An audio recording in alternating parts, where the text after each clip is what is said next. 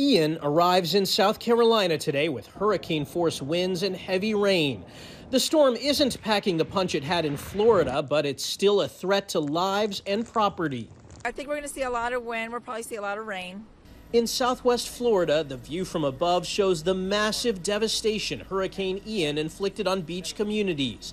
Houses were ripped from their foundations, leaving people homeless and in shelters. Emergency responders from the Coast Guard, National Guard, and other search and rescue teams have conducted at least 700 rescues so far. There are over 1,000 dedicated rescue personnel who are going up and down the coastline. Sanibel Island suffered major damage. The only road in has been washed away. Everything on Sanibel is destroyed, that's for sure.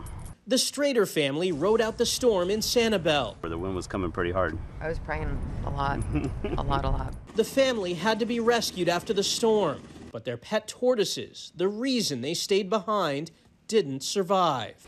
Intense winds and flooding are threatening the entire South Carolina coastline. Here on Folly Beach, some race to evacuate in the final hours before Ian hits. I don't think it's going to get any better. Definitely going to get worse. We are on the beach, so I think it's time to head out. North Carolina's governor reminded people not to take Ian lightly. And remember, it was only 13 months ago that Tropical Storm Fred brought destruction and death to our mountains in western North Carolina. The southeast coast of South Carolina is known as low country, areas already prone to flooding. The storm surge there could be particularly devastating. Michael George, CBS News, Folly Beach, South Carolina.